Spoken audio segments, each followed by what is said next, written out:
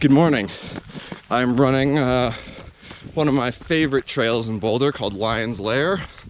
It's kind of the backside of Mount Sanitas. It's a gorgeous day, gorgeous morning, and yeah, take you along. Tell me how you want. Tell me, baby, is it cool to touch? Type of man that you can trust, not just a fool and lust. Coming to get you on the bus is so ironic. Exotic on the verge of erotic. I'm hitting switches on misses like I've been fixed with hydraulics. My up and down like a roller coaster. Can I come inside you? I ain't stopping till the show is over. Cause I'm a rider in and out just like a robbery. I'll probably be a freak and let you get on top of me. The rockin' these nights full of Alizé. A living legend, you ain't heard about them players living Cali days. Dolores Tucker, you were fake to me. Instead of trying to help a brother, wanna take his G's. Mistaking me for Bill Clinton, Mr. Bob Dole. You're too old to understand the way the game's told. You're lame, so I gotta hit you with the hot tracks. Once I'm released, I'm making millions, try and top that.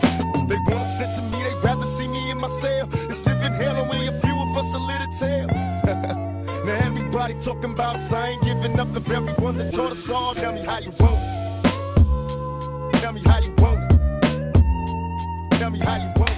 All right, so last week on the podcast, I talked about this article called Swifter, Higher, Faster, or Swifter, Higher, Stronger, What's on the Menu by a really world-renowned exercise physiologist and researcher in the field of sports science, Dr. Louise Burke.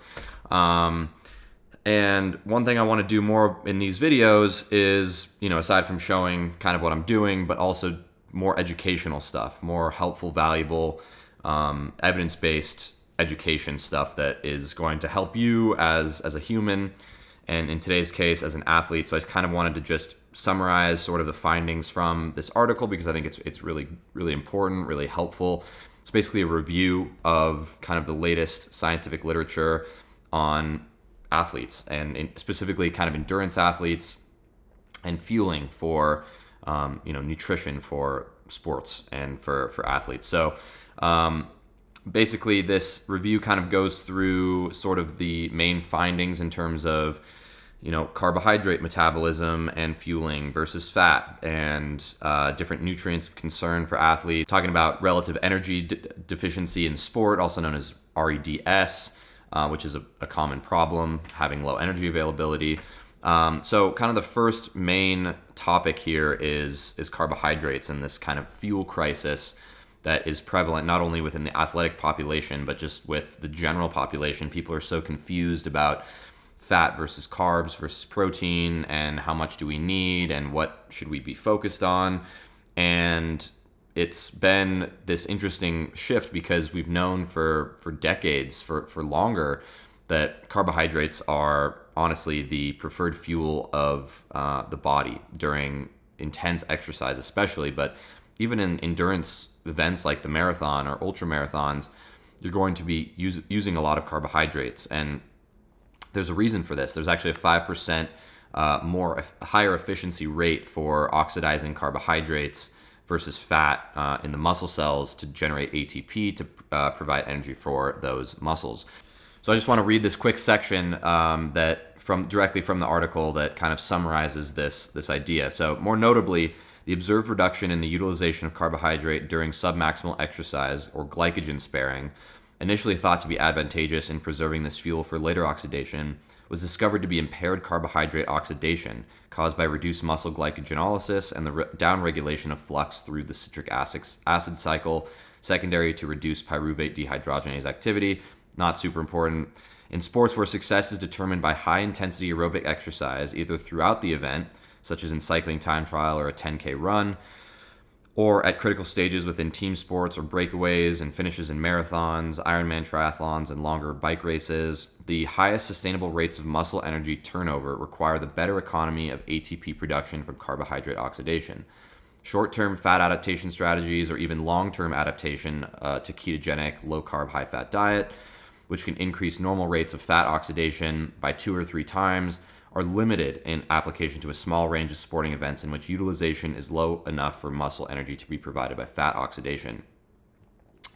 To date, it appears that protocols that substantially increase fat oxidation also decrease metabolic flexibility by reducing carbohydrate substrate pools and or the ability to rapidly oxidize them. The bottom line is that when elite athletes train for and compete in most sporting events, carbohydrate fuels are the predominant and critical substrate for the working muscles, and the availability of carbohydrate rather than fat wins gold medals. So kind of what this kind of comes back to is the theme throughout this article is that this kind of battle between high carb versus low carb diets is sort of misguided, and there's a lot of misinformation, a lot of confusion out there, but the evidence really supports the idea that carbohydrates are really an essential fuel. And so one thing that I see a lot with athletes that I train with or people that I know, or just even in the kind of common mainstream media and blogosphere, is still this concept that carbs are bad and evil and that they should be avoided even for athletes. And it's just not the case. Just like fat, just like protein, carbohydrates are an essential macronutrient that we do need, and there is definitely going to be benefits to training the body to utilize more fat as fuel and to kind of adapt the body, especially if you're an ultra endurance athlete. There's a lot of benefit to training the body to, whether it's through fasting or through low carbohydrate availability training in your sport. There's some benefit to that, but it doesn't support necessarily any massive performance gains like the performance gains that are seen through increasing glycogen stores or training with higher amounts of carbohydrate availability in your respective sport. So that's just kind of the main point of this article, and a couple other topics that I just wanted to mention in this video. I definitely recommend listening to the full podcast, which I'll link below. I'll also link this article here in the description of this video, but I definitely recommend listening to the full podcast because I kind of dive more deeply into a lot of these concepts. But one thing I wanted to mention really quick that I thought was really interesting about this article was that they found that resting glycogen concentrations are higher in endurance trained individuals rather than sedentary ones. So glycogen is the storage form of carbohydrate in the body. It's found in muscles and liver, and it's basically a storage form of carbohydrate that is readily accessible to be used as fuel. And so when you train as an athlete, you inherently develop larger storage form of this substrate, basically, to be used in endurance exercise or whatever activity you're doing.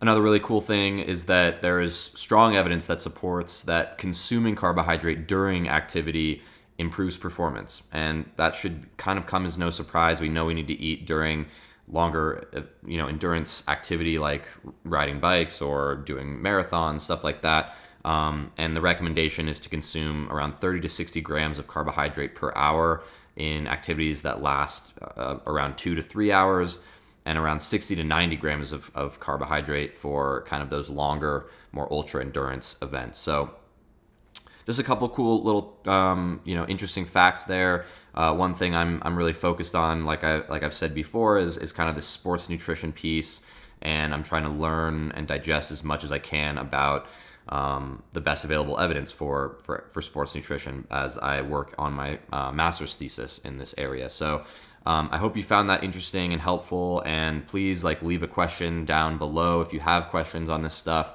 I would love to kind of keep the discussion going. Like I said, listen to the podcast where I dive a little bit more deep into this stuff, and please check out the article that I will have also linked because it's just a really great resource for athletes out there. So thank you so much for listening and watching, and I will see you in the next video.